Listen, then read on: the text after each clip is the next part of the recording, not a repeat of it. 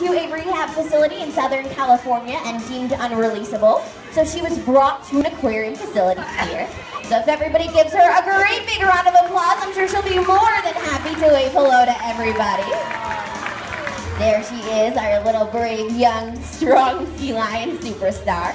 And this is one of Nila's first performances. We are starting to get her ready for our summer season.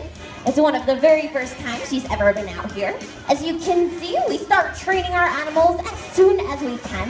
One of the first things that we can actually train a baby is to comfortably receive fish and be around their trainers.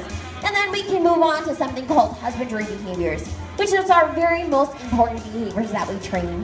It's all of their medical behaviors, so they feel nice and comfortable receiving eye drops, as you'll notice Candy giving Nila right now, as well as checking over their bodies for any cuts, scrapes, or anything that might be looking like it's bothering them. Now, all of our animals see their veterinarian once a week, every single Monday, way more often than you will see our doctor. And that ensures very long and very healthy lifespans. So little baby sea lions like Nila can live well into their 30s and even into their 40s in an aquarium facility like this one. Anybody has any other questions about Nila or any of our California sea lions, be sure to come on down here after our show and ask anyone in a royal blue shirt any questions you might have. But unfortunately, that does about bring us to the end of our show this afternoon. Give Nila Bunker, as well as all of us trainers, a great big round of applause. Thank you so much for joining us this afternoon, and have a great rest of your visit here at the Long Island Aquarium. Bye-bye, everyone.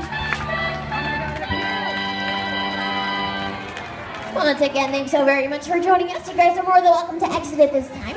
Make your way down that center staircase, back through the aquarium doors on your right, or the gates on your left to our outdoor exhibits, including African black-footed penguins, Japanese snow monkeys, creatures of the night, and more. Once again, thanks so much for joining us, and have a great rest of your day here at the Long Island Aquarium.